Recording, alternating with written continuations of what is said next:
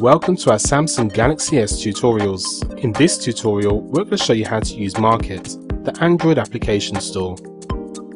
Firstly, start off by touching Market. This is your Android application store. At the top, you have your featured app sections. Beneath that, you have three categories: Apps, Games, and My Applications.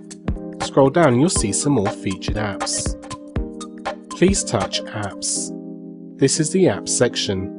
You'll note that the Android application store is broken into categories and subcategories. Here you have three sections: Top Paid, Top Free, and Just In.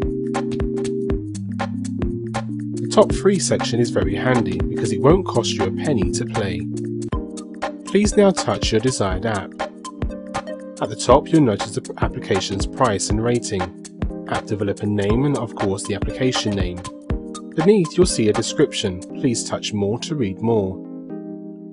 You'll also see application screenshots provided, and beneath this you'll find application reviews and of course all related apps.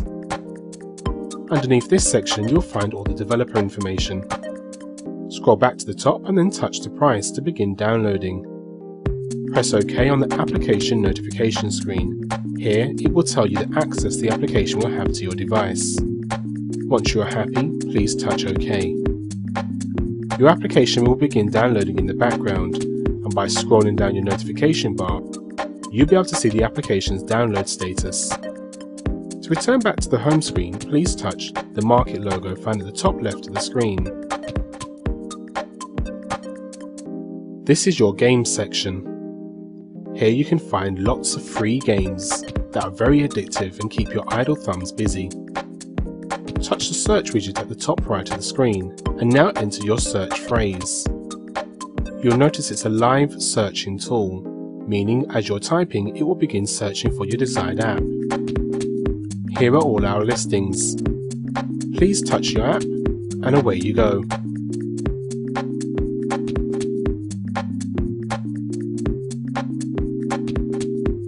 The My App section will show you all the applications that you have downloaded and installed in the past. It will even show you the apps that you've uninstalled too. By touching an app, you have the ability to run it by selecting Open or touch Uninstall. You can also allow for automatic updating. This way your application will always be updated, especially when a developer launches a new version of the app. Touch the stars to give your application a rating, and then touch OK to confirm. You can also touch Post a Comment to leave any comments and reviews of the app, just as shown.